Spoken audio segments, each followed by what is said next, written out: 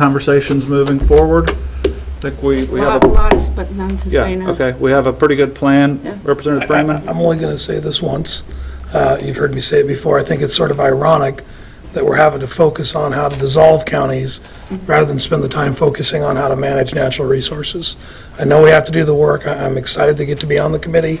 I went to several committee meetings last time on the task force around the state, and it's just it's a tough one for me. I know why we're doing it. The trees are still out there. They're still growing. There's no reason that we have to do this other than we as a society have elected to take this path. Thank you.